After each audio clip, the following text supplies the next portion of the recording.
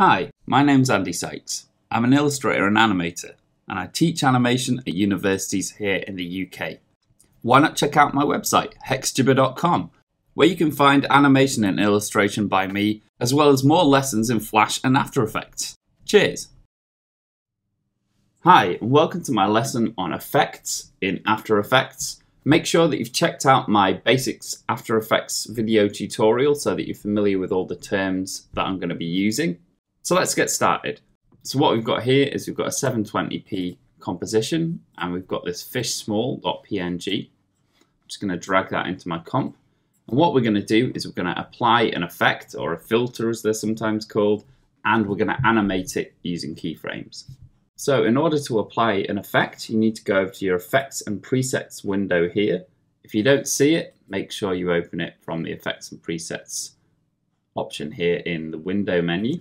And you can browse through lots of different effects here, but I find it easiest if you know what effect you want to just start typing it in. So I want Gaussian blur, so I've typed in gauze there.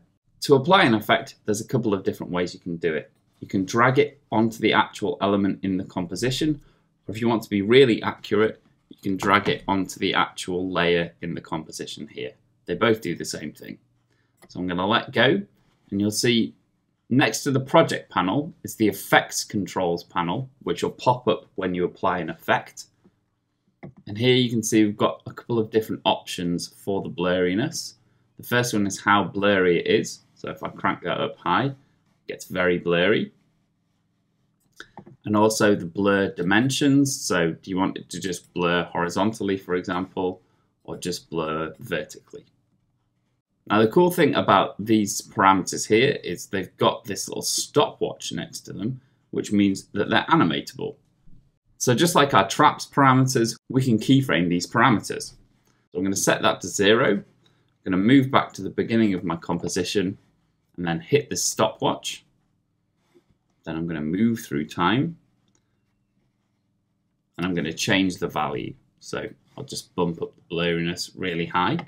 Then if we skip back to the beginning of our animation and hit 0 on the numeric keypad or this button here to RAM preview, After Effects will animate it going from 0% blurriness to very blurry. So that's really simple. So I've been animating up here in the Effects Controls panel, but you can also animate the parameters down here in the Composition panel. All you need to do is click on your fishsmall.png, and instead of pressing one of our traps letters, what we're going to do is press U, and that'll bring up any keyframed parameters that you've used. So you can see it's brought up the blurriness of the Gaussian blur. If you want to see every parameter that you've changed, press U twice, and it'll bring up everything. So you can see we've changed the position, but we haven't animated it. So just to go over that again, U brings up anything that you've keyframed, and U, as in pressing U twice, will bring up any parameter that you've changed, regardless of whether you've animated it or not. So I'm going to press U so that I've got my blurriness. And you can see I can move these keyframes around if I want. I could make it get blurry much more quickly, or make it last the full 5 seconds of my animation if I wanted. I'll just zoom out a little bit using this slider here. So now it blurs over 5 seconds instead of 2. Let's take a look at another effect. I can delete this Gaussian blur up here in the effects controls. And let's take a look at one called Collider. CC Collider here. Let's just drag that onto our fish. You can see it suddenly changes a lot. It looks very odd indeed. So CC Collider is a kaleidoscopic effect, and there's lots of different options that you can change here. You can change the mirroring, so do we want it to be an unfolding fish, a wheelie fish, a fish head fish? There's lots of different options. So if we have a go at changing the size, that will alter how it looks. You can see that we've made it quite a lot bigger, and we're getting more recognizable shapes from our fish. Once it gets above 100, you're not going to see much difference. So I might just set the size to 100. But you can also change where the center of the kaleidoscope is by clicking this button here. You can see now we're getting a very different result. Or we could use these sliders here to change where the center is. So that looks quite interesting. We're getting a lot of fish faces.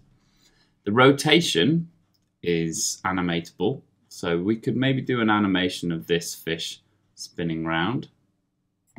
Let's just take a look at some of the other presets. So that's unfold, that's wheel, that's fish head. This is flip flop. There's lots of different ones. So let's use this one, flower, and let's do some animation. I've been messing about with the rotation quite a lot, so I'm going to right click on that and reset it.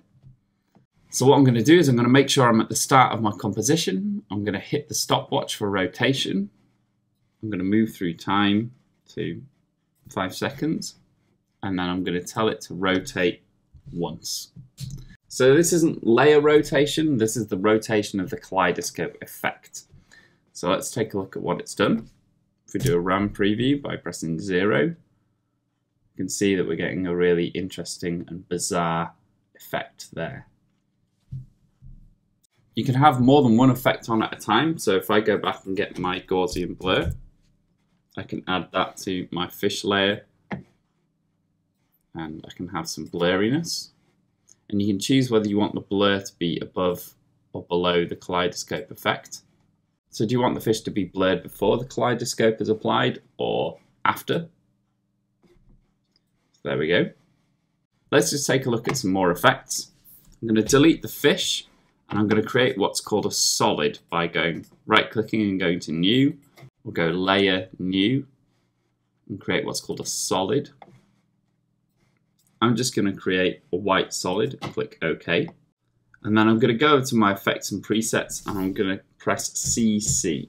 That stands for Cycore, who make a lot of different effects for After Effects. And quite a lot of them animate themselves, so you don't even have to do anything. So let's choose this one, CC Rainfall. I'm going to drag that onto my white solid. And there's a little tick box here which says Composite with Original. So I'm going to untick that. And you can see that we've now got some white rain. It's using the white from the white solid as its color for the rain. So if we press 0 on the numeric keypad, we've now got some rain, which is pretty cool. Let's try another effect. I'm going to delete rainfall, and we can try this CC bubbles. And you can see that automatically animates as well. And it just uses the white from the solid to create the white in the bubbles. So we don't actually have to set any keyframes to get some animation here, but we can change the parameters like the bubble amount, or the bubble speed, the wobble amplitude, the wobble frequency, the bubble size, and do we want liquid or metal reflection? And the shading type, do we want it to lighten or darken, face inwards, etc. So these auto animating Cycore effects can be really useful. Let's just try one more. I'm going to delete bubbles. We'll try this one, Starburst. And you can see it's auto animating, moving through what looks like a star field. So you can change the scattering, you can change the speed, you can change the grid spacing. So do you want them to be really, really small like this?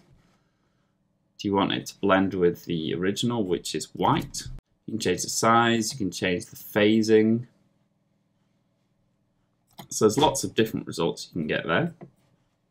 If we press 0 on the numeric keypad, it'll show us what that looks like. So there we go. It's going really fast. I'd definitely pull the speed down on that. Let's take a look at what that looks like now. There we go. So that's a quick look at some effects in After Effects. Have a go yourself, and I'll see you in the next lesson.